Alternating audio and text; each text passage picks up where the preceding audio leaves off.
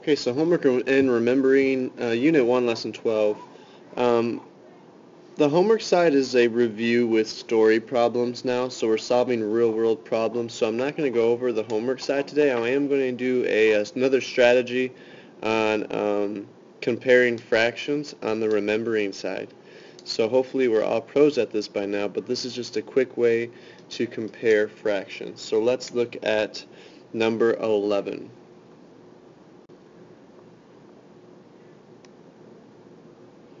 We have 5/8, comparing it to 5/9. So 8s are bigger pieces than 9s. 9s are more pieces, but they're smaller pieces. A quick strategy we talked about is to multiply on a diagonal. So 8 times 5 is 40, and 9 times 5 is 45. So 45 is bigger. So 5/8 and 5/9. 9 times 5 is 45, which is bigger than 8 times 5, which is 40 for this fraction. Okay, so that's an easier way to look at it as a whole number and to multiply on a diagonal. So 8 times 5, 9 times 5, 45 is 5 more bigger. Okay, so number 5 on the memory side.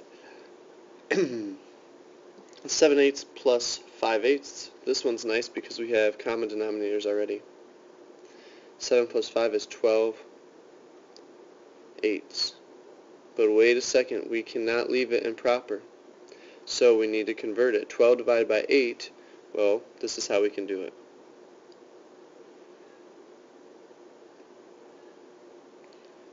We ask ourselves how many 8s go into 12? Well, we know 1, but we can also ask ourselves how many 8s makes one whole? Well, we need 8 8s to make one whole. Plus the remaining, what's 12 minus 8? Well, that's 4 8s. So, our mixed number then would be 1 whole, because 8 over 8 is 1, plus 4 8s, so 1 and 4 8s. Okay? Let's do one more. Okay, number 6 here, we have 4 sevenths, plus 2/3. 3 does not go into 7 evenly, so we can't just change one of the fractions. We got to multiply both by the other denominator in this one. So 7 times 3, do this on top and bottom, and 3 times 7, which is the other denominator.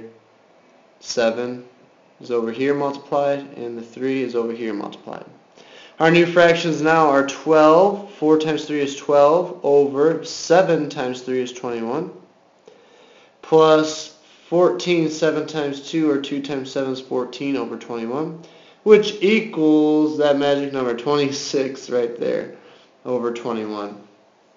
Okay, so this is improper, so we need to ask ourselves 26 over 21. How many 21s do we need to make a whole? We need 21 of those to make a whole. And what is our leftover with 26 minus 21? That's how we come up with this number, 5. 26 minus 21 is 5. Which equals, now we have one whole. Anytime you have the same numerator and denominator, this means you have one whole. So I like to write a big 1 on top of there. So we have 1 and 5 over 21 when we combine that. And that's your answer for number 6. Thanks again to April for pointing out the mistake in the previous video. This is now the correct answer. Hope this helps. Thank you.